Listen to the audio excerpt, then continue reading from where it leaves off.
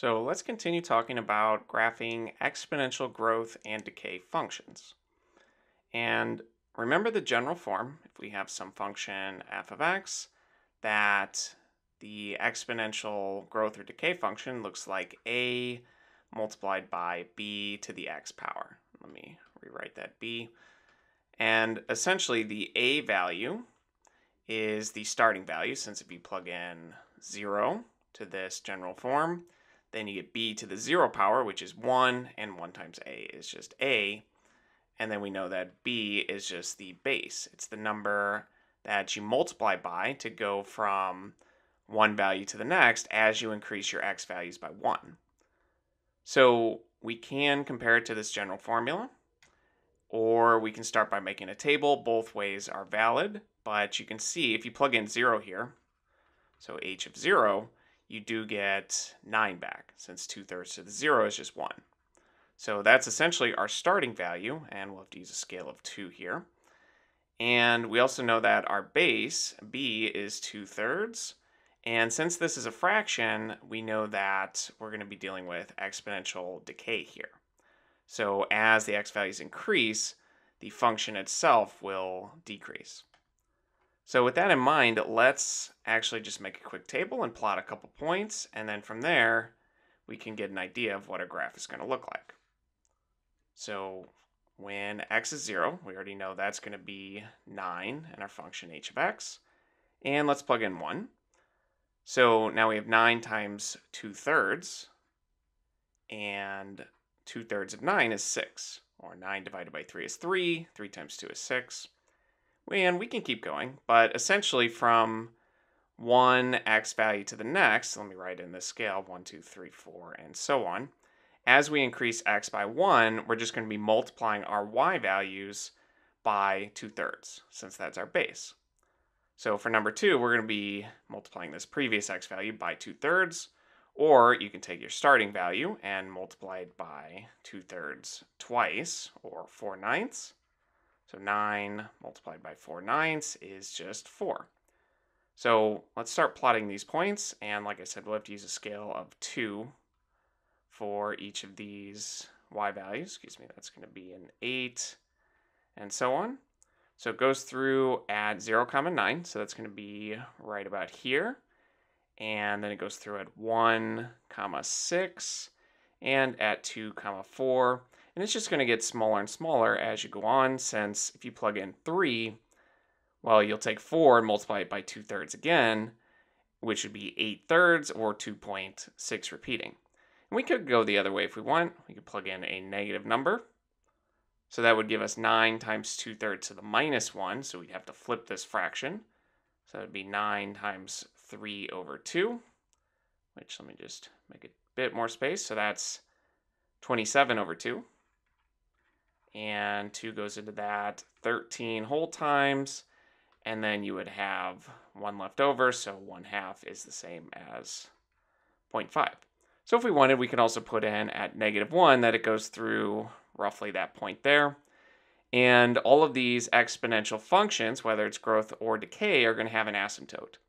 And since we're not like adding 2 or subtracting 5, or in other words, shifting the entire function up or down, the asymptote for all of these, unless it's shifted, is going to be for the line y is equal to 0.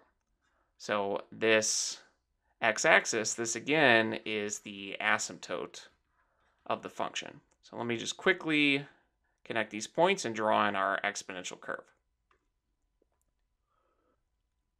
And this curve will give you a rough idea of what the graph looks like. Now, always when you graph these by hand, you're never going to get a perfect picture, since all the scales are never going to be perfect and you're not a computer. But if you work through these problems on the Khan Academy, the graphing applicator there will draw these perfectly. And for those, remember, you just need to find 2 different points and the curve will fill the rest in perfectly. And you can move the the asymptote up and down, but for all of these problems, we're not going to be shifting up or down. So the asymptote for all of these will be at y equals 0. So with that in mind, let's do one more problem. And for this problem, it is useful to compare it to the general formula just to get a feeling for what the function's going to look like. And after that, we'll make a table.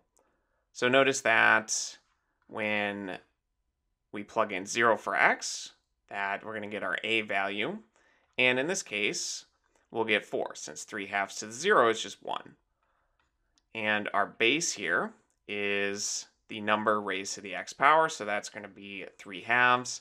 And since our base is greater than 1, we're dealing with exponential growth. So we should expect our function to move upward as the x values increase. And since we're not shifting this up or down, we're not like adding 10 on the outside or subtracting 7, we know that y equals 0, this x-axis, this will once again be our asymptote for this function.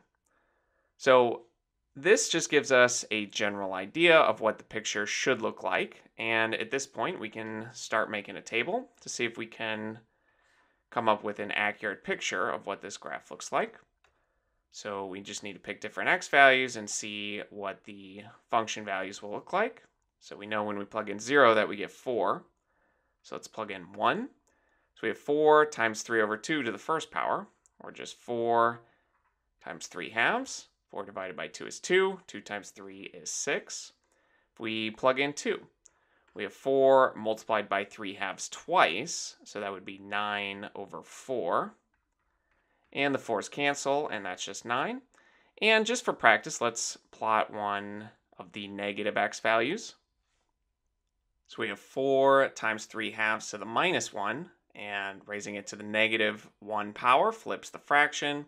So you get 4 times 2 over 3. And that would be 8 over 3 when we carry out the multiplication, which is 2.6 repeating. So we can plot these points now. We know it goes through at 0, 4. And let's use a scale of 2 again for the y values. So the x values, we can keep a scale of 1. And for the y values, like I said, let's use a scale of 2 so that we can plot all of our points here. So it goes through at 0, 4. Then at 1, it's going to go through 6 for our y value. And at 2, we're going to have a y value of 9. And if we wanted to keep finding more y values, every time we increase x by 1, we're multiplying by this base of 3/2 or 1.5. And for -1, we know it goes through at about 2.6, or specifically 2.6 repeating, or 2 2/3. And we know our asymptote is at y equals 0, so the graph will not cross this x-axis boundary here. So at this point, let me try and make an accurate picture of this graph. And once again, this just gives us a rough idea of what the curve looks like, but when you use the actual graphing application, you just need to plot 2 points and it will fill in the curve perfectly here.